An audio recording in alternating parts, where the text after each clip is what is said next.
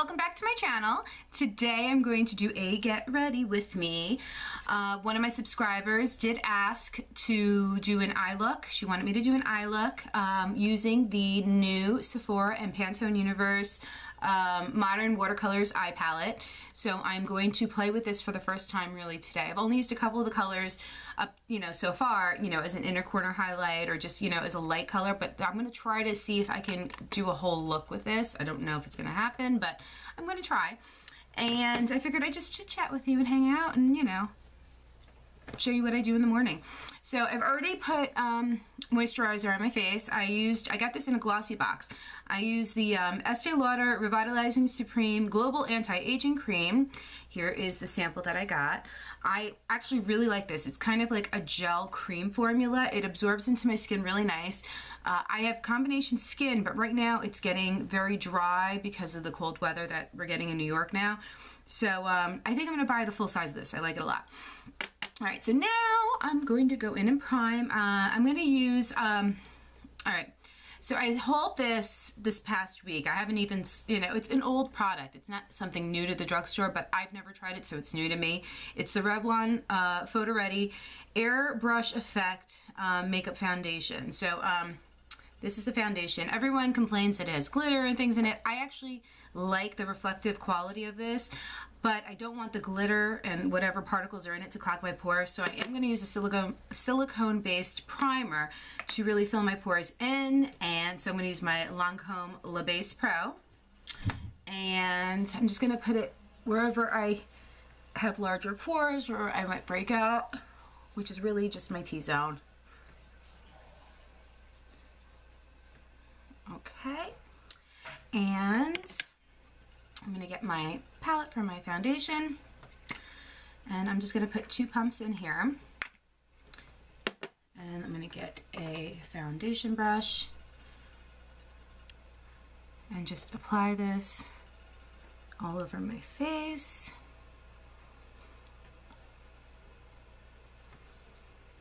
This foundation is awesome as long as you only use one layer of it. I found that when I layered it up, it started looking very cakey.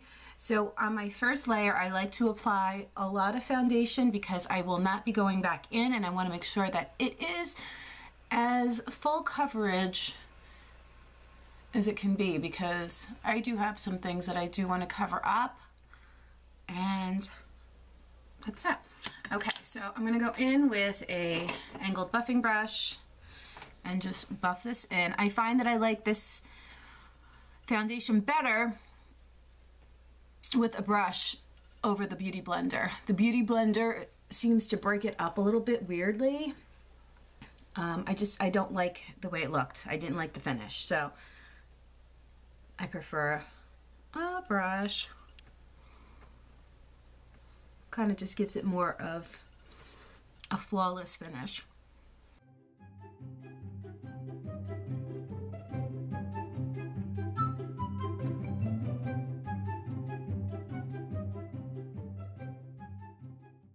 Alright, so now for my concealer, I got this, I just hold this with the Revlon.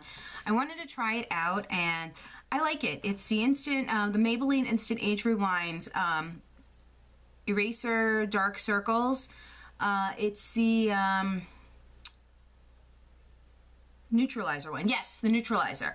I've always got the one, I think it was like Fair or Light or something like that, and they didn't have it, so I got this one instead, and I actually kind of like it because it's more yellow toned. So I'm just going to apply this under my eyes, highlight my jaw, a little bit on my chin here.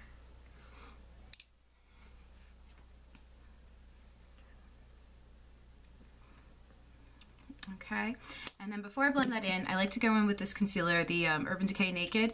It's very bright, it's very whitening, brightening, and I just put it under my eyes. So when I blend it out, it just brightens up under my eyes a little bit because I like it right in the middle. All right, and then I go in with my Beauty Blender, and then I just literally blend it out. I use the pointy side first, and then any edges that look like they need some additional blending, I'll flip it over and use the wider side.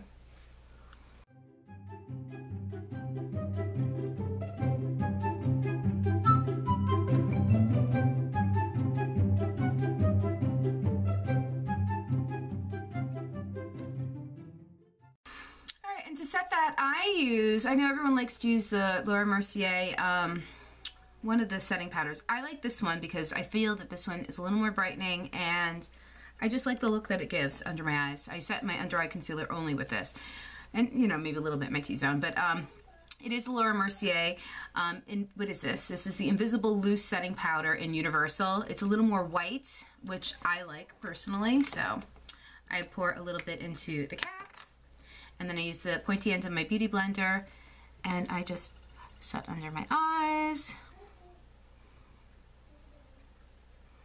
I really make sure, because I do have fine lines under my eyes, and I do not want my concealer to crease, and it always will crease if I don't set this really well. So, got that. We'll put a little bit on the nose, a little bit on the fine lines on my forehead, a little bit right here. A little bit on the chin, and just a little bit on the jawline so that doesn't transfer the concealer. Okay, and then to set the rest of my face, I'm going to use my Hourglass Ambient Light Palette. I'm just going to use all the shades with a fluffy brush and just set the rest of my face with this. Because this foundation, as pretty as it is and glowy as it is, it dries down, but it always feels a little bit tacky, or at least on me. So I do like to put a little powder on it just to set it a little more.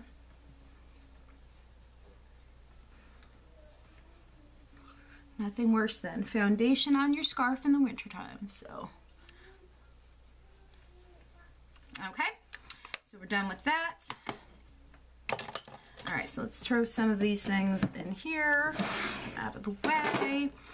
All right, so now for my contour today, I'm going to be experimenting with the Wet n Wild palettes that I just got yesterday. So I'm going to, let's see, I'm gonna go in with the lighter of the two contour shades from the Dulce de Leche palette. And there's the palette there. And I'm going to go in with a contour brush. Sorry, it's dirty. Didn't clean my brushes yesterday. It's very powdery. So you don't want to be too much of a bully with the brush because it will have powder everywhere. All right, so I'm just going to go in with this.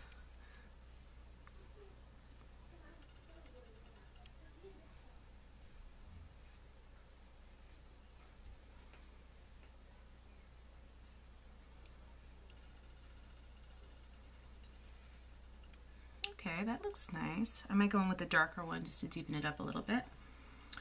Okay. And all I'm doing is the typical, you know, the regular original style contour in 3 shape. You want to bring it to the temple of your forehead, down across your cheekbone, or under your cheekbone, and then wrap it around under your jawline. That'll help give definition under your jawline. It'll define your cheekbone, and it'll, if you have a wider face or a rounder face like me, it'll slim your forehead a little bit too.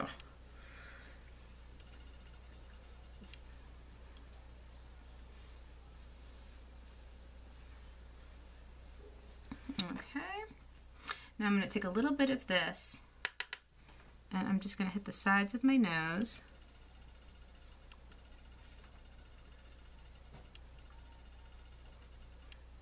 And under the bottom, and then I'm going to take a little bit across the bridge to give the illusion of a little bit more of a button nose. I'm not doing any heavy contouring, but I do want to add some depth back into my face. All right, a little bit under my lower lip, and then I'm just going to give my chin a little definition.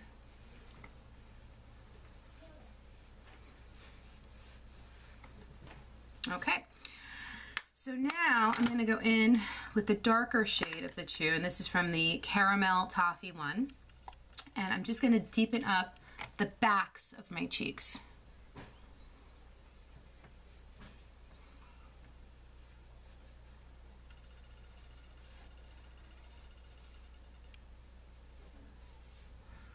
Now, I virtually do this every day really quickly. I mean, I'm talking through it and I'm taking my time a little bit more, but I use the, I've been using the Anastasia contour palette just because a lot of the shades are actually very similar, but these actually are very nice. I actually like these a lot, so I think I might be incorporating these into my routine a little more. All right, so I'm gonna go in with this yellow color, and let's get a brush. Make sure it's clean. All right, so I'm gonna take this yellow color and I'm just gonna put it under my eyes just to brighten them up a little bit.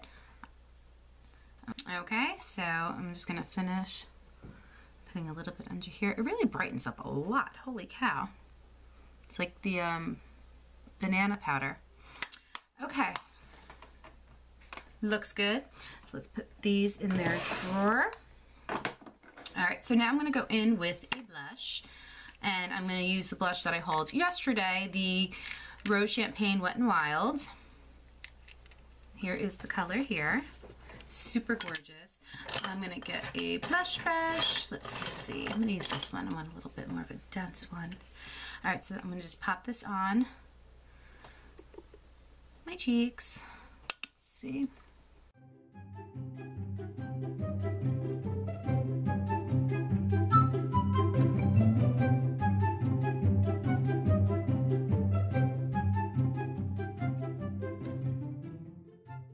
Take a little bit on the bridge of my nose as if I were in the sun, and the sun, you know, gave me a little bit of color. Because when you get color, the first bit that you get is usually a little more warm, not so brown. So I'm just going to buff this all in just with a brush. Just to make everything nice and seamless.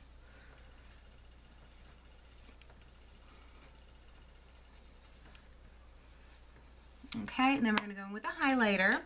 I'm very excited about this one. This is the one that I hauled yesterday, the Wet n Wild one. Here are the 4 shades. All right, so I'm going to go in with a fan brush, but I'm going to use a small one, and it's a little dirty. Sorry, it's almost the end of the week.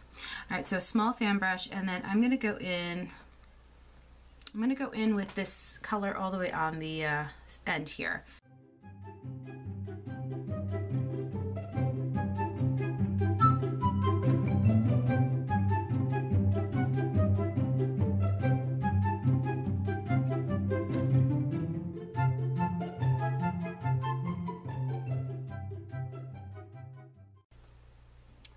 Wow, it's super pretty.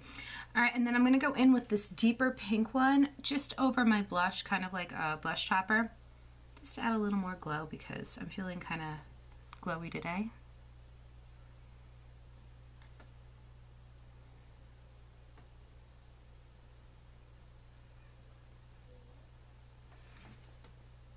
Oh boy. Shiny. I love it. All right, so definitely love this. Definitely, if you can find this palette, get it. It was so worth it. It was like $5 or $6. All right, so now I'm going to spray my face down with a setting spray before I do my eyeshadow and everything. And the setting spray that I'm going to use is the Wet n Wild setting spray. I just hauled this yesterday. I have no idea how this is going to work, so fingers crossed that this is a win.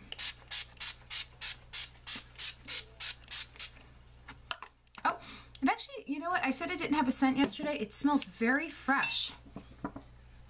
Fresh / alcohol. And a trick I like to do if I see like I put too much somewhere, I take my beauty blender and I just pat it in. I don't rub it in, I just pat it in to help press any foundation or anything into my skin.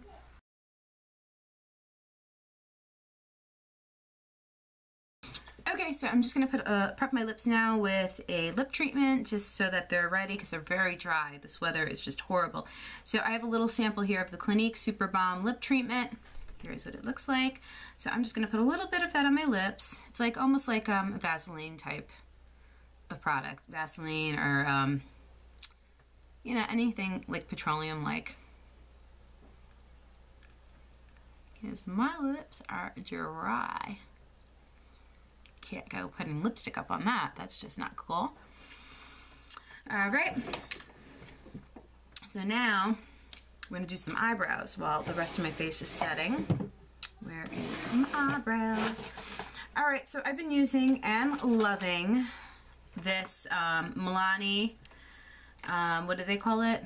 Milani Stay Put Brow Color. It's just like the Anastasia Dip Brow. And mine started to dry out a little bit, so I added a little bit of coconut oil to it, and it's back to normal, so awesome. All right, so I have two brushes that I like to use. I have a very small, oh, what was that? I have a very small Coastal Scents angled brush, and then I have the brush that also came with it, which is a little bit wider, a little bit longer, that also has a spoolie on the other end. So I kind of use both of those, but before I do anything, I prep my eyebrows with the Anastasia brow gel. I like to do this first and let them dry a little bit so that my hair is all in the direction that I want it to be as I'm doing it, plus I'm combing it through now to kind of get everything in place. Okay. Okay, so I'm going to go in and do my eyebrows now. I'm going to go in with the smaller of the two angled brushes. And I like to start at my arch to my tip, and then I work on the inside afterwards.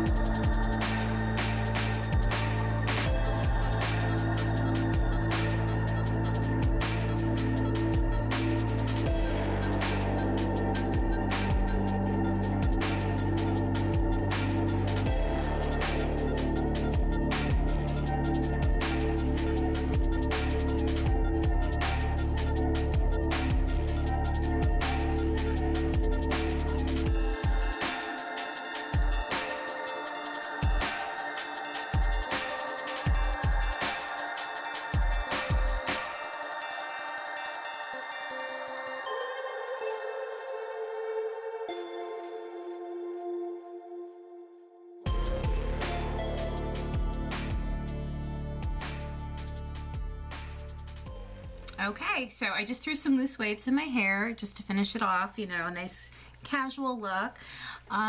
This eyeshadow isn't actually half bad. It starts off very soft, but it's definitely buildable, especially that warmer shade, that dark, deeper, warmer shade. I like it. I actually like this as an everyday kind of palette because the shades are so soft. If you don't want to wear like a very intense, you know, smoky eye, this is like a nice palette to create very day-friendly looks. I definitely like it. Let me see in the mirror. Yeah, I really like it. It's very pretty. It's very soft. Definitely like this. Like I said in my first swatch video of the palette though, definitely it can be a complementary palette to an all matte palette with deeper shades if you want to build up the crease and, you know, the outer V and the lower lash line. But if you want to keep it very soft and, you know, daytime, you know, work appropriate, this isn't bad. It's actually really, really nice. I'm pleasantly surprised. So with that being said, I also really like the Wet n Wild contour palettes. Really nice. You know, they blend it out really nicely. The highlight shade is really pretty, really glowy. Yeah, and then I finished everything off with the lipstick. I am wearing MAC, the Ellie Goulding one in Only You. Such a pretty color. It's, you know, soft, neutral color. I figured it would complement the look very nicely.